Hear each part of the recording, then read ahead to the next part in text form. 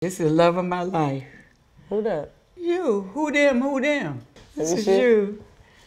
That's crazy. That was gorgeous, man. My kindergarten picture, I had like this fake smile, like I didn't know how to smile. I was like, for some reason, when somebody told me to smile, I was like, I didn't know how to smile. This one, I don't know how they caught me naturally, just with the flyest smile of all.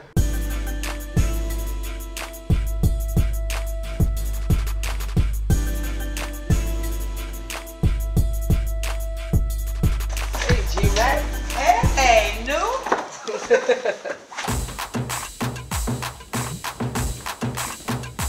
Now we're making that famous cabbage. Yes. With your assistance. I can call you New. She can call me New. Okay, That's her nickname for me. That's she been calling me that since I was a baby. Nunu. Only my grandmother can call me that. Nobody else can call me Nunu. I named her that because she was the new baby. Well, when I'm on the road, I always miss the home cooked meals. You know what I mean? Like, you don't get that on the road. So when I come home, I come right in the refrigerator. That's it. Whenever I go to my grandmother's house, first thing I do is look in the refrigerator, look on the stove. I yell out, "Grandma, what you cook? You cook nothing today?" It was good. You know what I mean? You cut it up into like quarters and pieces, big pieces, and then you get your chop on. I never seen her do it, so now I'm learning as we go, actually. So now, when she ain't here, I'm gonna know what to do.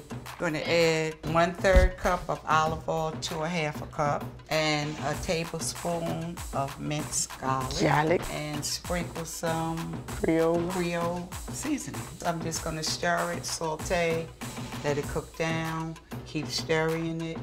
The cabbage only takes 15 to 30 minutes. Certain things, you know, when you become famous, like the things change for us, like the feeling of how it used to be.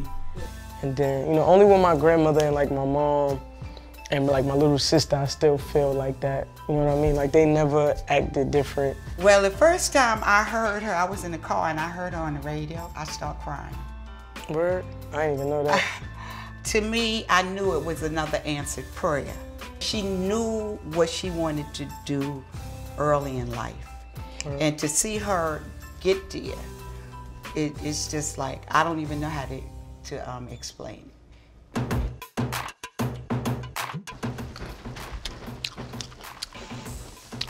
That's G-Mac right there. That G-Mac cabbage, man. It's okay? It's great. Actually, I'm gonna put this one. This is a Cajun fish fry. It's already seasoned. Tastes a little salty. That's the purpose of mixing a little flour with it too. And mix it together. I want everything to be spicy. My fish, my shrimp, my crab legs, my vegetables. I'll make fruit spicy. You know what I mean? Like the mangoes, you put the hot sauce on the mangoes. That's that seasoning, boy. If it ain't right, it ain't right. And usually I dry my fish, you know, so it won't burn when I put it in the grease. When I went on tour just in 2017, like around April, May, we was on a tour bus, of course. So, you know, we just riding around through different cities. Anywhere we stop, we probably stopped at like Golden Corral, McDonald's, you know, any fast food spot, any restaurant, all you can eat. And then, you know, we had a lot of alcohol, you know, on the road or whatever the case. So all those things started to add up. When I got off tour, I was 167. I couldn't even believe it. And I was like, I bet I'm gonna make it my duty. I'm gonna sign up for this gym, sign up for a gym, and just say, yo, I'm gonna cut out meats. It was hard on Thanksgiving, I ain't gonna lie. And I did one plate, I had like one turkey leg. I just had to. This when I first started, I'm just like, yo, nah, I can't do it. So I tried to, I was like, I can't do cold turkey, I'm gonna just ease off it. But even after that, I was like, nah, you know what, I ain't gonna do it no more. I'm gonna really stop. Like my mom was, she played music all day, you know what I mean? When she cleaned, she played music. When she, before she got ready to go out, she played music. 50 Cent, Get Rich or Die Trying was the first album I took actually serious. I remember first hearing him, I was in the car, it was on the radio. I remember being in the car to myself, in my mind, saying, this has gotta be the dopest shit I ever heard in my life. And then that's when I guess I got home and started to find out, started to see more of him on TV and stuff like that, and I did my research. And I was already like doing like my little rapping on the low, like I was like every now and then, but that really made me be like, oh yo, I want to do this. I love this. This is dope. Like he's fire. Like I should be like that, the female version, you know, as I'm thinking at the time.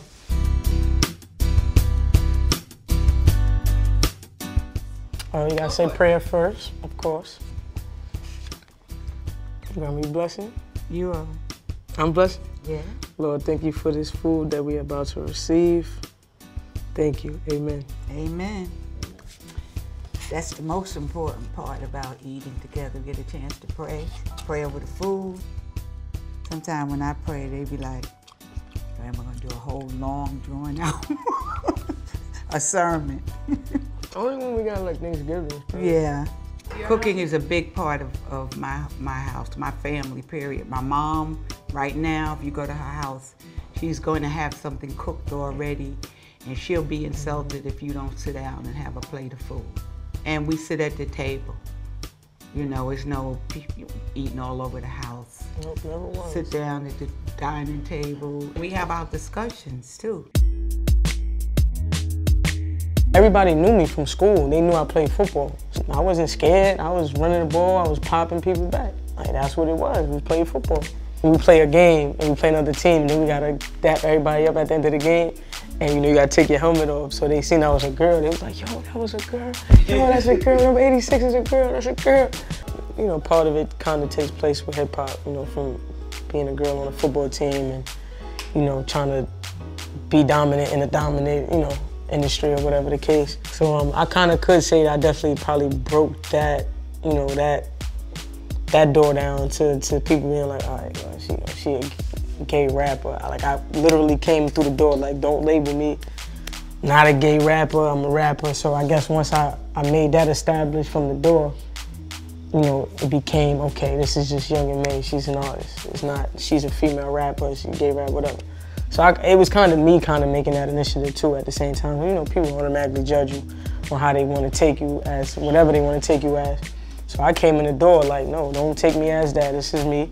And I never really, neither with music, I never really kind of like threw it out there in people's face like, oh, I'm a gay rapper. Like, it was always just, I said whatever I said. I said what was on my mind, I said my experiences, I said what I went through. It was never like, oh, I'm gonna be the first dyke rapper. I just want to thank you for even taking the time to even doing this with me and showing people just, you know, the other side of me. And you know, you're a big, very important person in my life and to who I am today. So I definitely thank you for not just your food, but just you being a grandmother and like a mom to me as well. And one thing I can say too about my grandmother, man, when she first found out that I was, you know, out there, out the closet or whatever, never judge me. You know what I mean? That's one thing I say about my family. No one never judged me. My grandmother, she accepted me from day one. Like, she never looked at me no different. She probably kind of even knew it already. And she just was always accepting of me. She never looked at me no different way, never looked down on me, never just judged me, nothing. You know what I mean? She still loved me the same knew as she always knew me as. So thank you for that too. I'm honored and you're gonna make me cry. Don't cry on camera though. I can't do that. But you know, I've always been proud of you, and I always like the idea that you went for what you wanted, you knew what you wanted, and you spoke your truth. That's right. And you didn't allow anyone else to label you. Mm-hmm. So that's very important. Yep. You know, continue being who you are. That's right.